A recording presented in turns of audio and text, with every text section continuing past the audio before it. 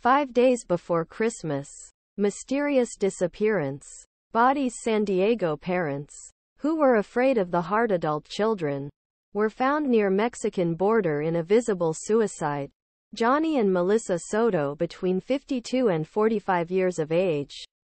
Their children disappeared from San Diego houses on Wednesday, December 20th. On Tuesday, the U.S. Customs and Border Patrol found a car parked in the Golden Acorn Casino in Califo. As the suicide investigation of the apparent continued, 2 dead corpses were confirmed by NBC7 San Diego. The tragic finding came after being stunned by disappearance of their children's parents and worried that there was a terrible thing for the couple whose marriage was on rocks. It sounded like a normal night, Vincent, his youngest son Vincent, said on December 20th, when they disappeared to the night station. And my family, they are always talking, he continued.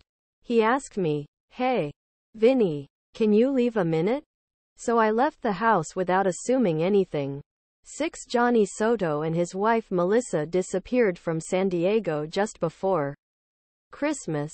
Facebook. Cristina Sandoval Soto. 6 Melissa Soto and her husband had just separated, but there was no malicious.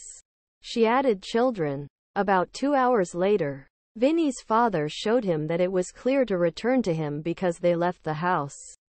Affiliate. The last one saw them. Hours have passed and the couple reportedly left in July after 20 years of marriage never returned. Alexia Soto, 23, 23-year-old daughter of the couple, said, "We hope that we will all return for Christmas." He said. The children called the cops and their aunts reached Cristina Sandoval. Sandoval told the network that parents did not leave anything. They left without clothes, he said.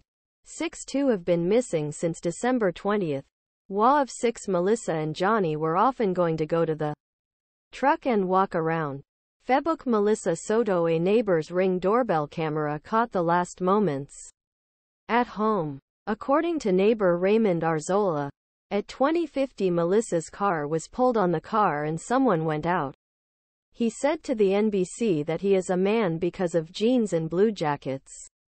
He said to the NBC, "I usually see Johnny wearing a blue jacket. After about 1.5 hours, car is pulled out of the car road, then reverse parks." 3 children. Vincent, Elise and Alexia. The family's puppy is holding while talking to news stations. NBC and other neighbors. Surveillance video opened the garage door and car baggage shortly after. Johnny went back to the car at 2230. Family members were definitely in order for a couple who still disappeared, despite the problems of marriage.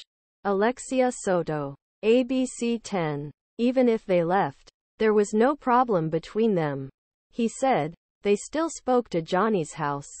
The NBC station said that the family's family has been frozen on time since their disappearance.